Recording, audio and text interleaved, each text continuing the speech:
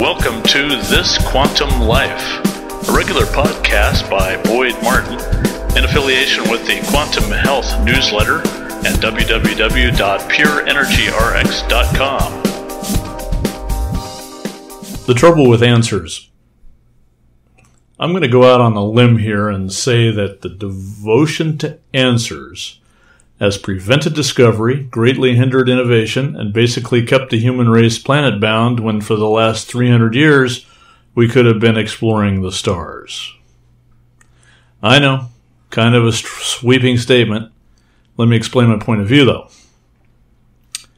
We've all been educated and socialized in the belief that to understand something, you, quote, search for the answer. You look it up in the dictionary, you research the encyclopedia, you explore the interwebs until you find the answer to your question, which usually turns out to be a conclusion or a judgment about a particular unwanted condition or personal conundrum. You have to agree with the answer before you can accept it as true.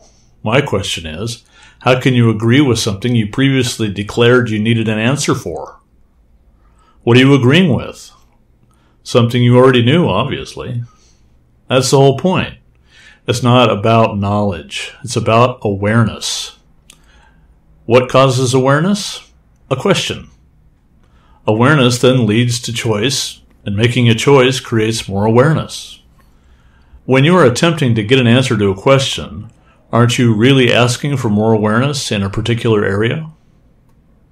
There's a huge difference between awareness and an answer. With an answer, inquiry stops. The question has been answered. It's all settled. No need to look any further.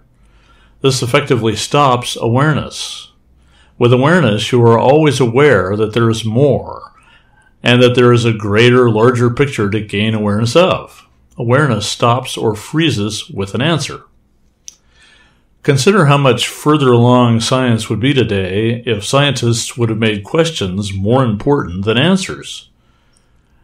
And when answers become codified as laws and theories, it effectively squelches further questioning. We are in the habit of coming to conclusions, as if that is the end-all and be-all of our inquiries. As if that's a good thing. Well, it's not wrong, it's just limited. What if you never came to any conclusions about anything? What if you stopped searching for answers and just kept asking questions? What would your daily life be like?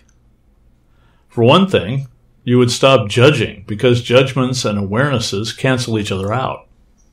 You can't get a new awareness with a judgment held in place.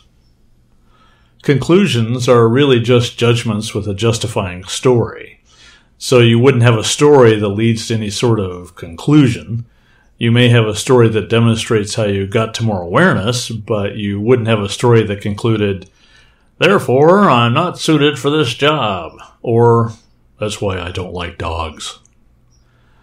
It would all be just an interesting point of view that could change at any moment with a new awareness.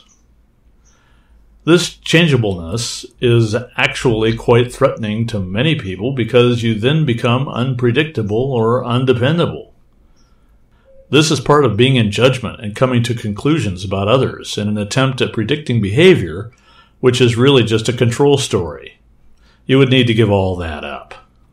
What if you woke up in the morning with the question, what wonderful and amazing things could happen today? Or, what are the things I can do to make my day amazing? And as your day progresses, you just keep asking these questions.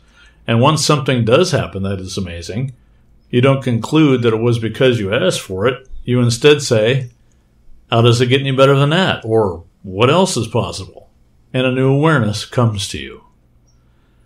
If we all could live in the question, it seems to me it would be only a short time before we have solved the world's problems and are vacationing across the Milky Way.